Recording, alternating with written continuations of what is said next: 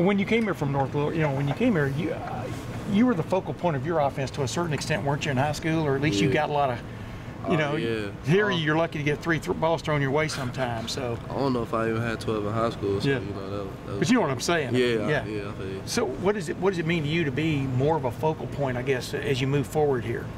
You know, it means a lot. You know, so I mean, I'm just gonna do what I can do and do it at my best, so I can give the best at the time I need. What's somebody else had a question? What's it take to be a good kick returner? What's the best attribute you have to have? Run. You gotta run, because you know people come at you full speed, so you just gotta run by them, try to run by them full speed. And then when you see the seam, you gotta make the cut. Do you like return? Oh yeah, definitely. And why? Why? Just another chance, you know, to make a play, and you know, I feel like it excite the crowd and get the offense in a good position, you know, and I feel like I was doing that. KJ, where have you really made strides? Where have you gotten the coach's attention from your vantage point of being more a part of the offense? Where did you get better, if that's what you want to call it, this year maybe compared to last year? I feel like the ability after the catch, you know, just making cuts, making people miss and stuff like that. Yeah. And did you work? How much did you work on that? I mean, where did that come from? The improvement. I feel like it came from confidence, you know, and then doing it in practice on people, and I know that would translate to the game. Yeah. Urban and JT both said Iowa has a very good defense. What stands out to you when you watch them on film? You know, they have very good corners, and I feel like they have their linebackers. They're coming downhill, so they come in head first type stuff. So I mean, they're aggressive. So you know, we respect them a lot, and so we go into the game with a game plan to help win.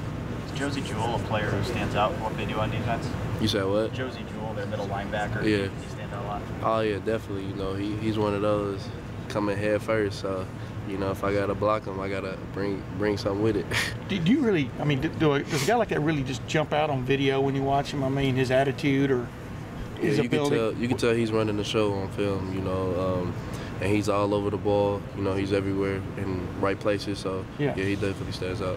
KJ, some people say that this could be a trap game for you guys, especially after, you know, the mental, physical wear and tear that you had to go through last weekend against Penn State. How's this week of practice been for you guys, and do you get that sense maybe there's a little bit of a lull that you could, you know, possibly be we looking at it as another college football game. You know, that's how we take it practice, and you know, we coming at this game like any other game.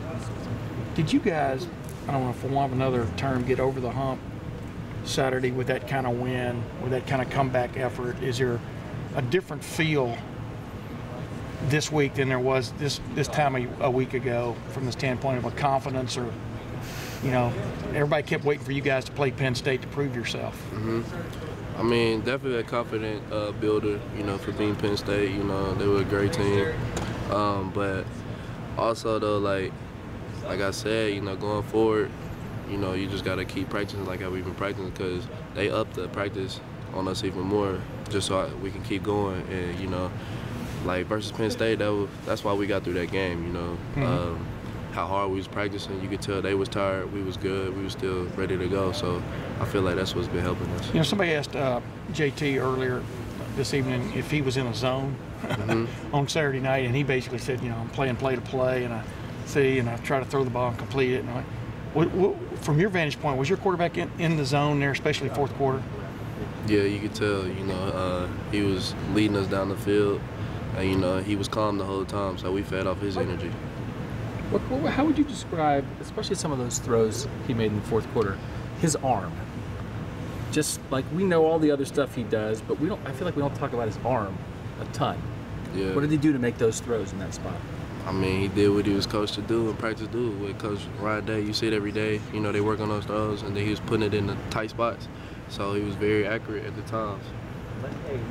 KJ, you guys continued to run, I call it crossbow, but I mean, you guys cross in the middle, things like that.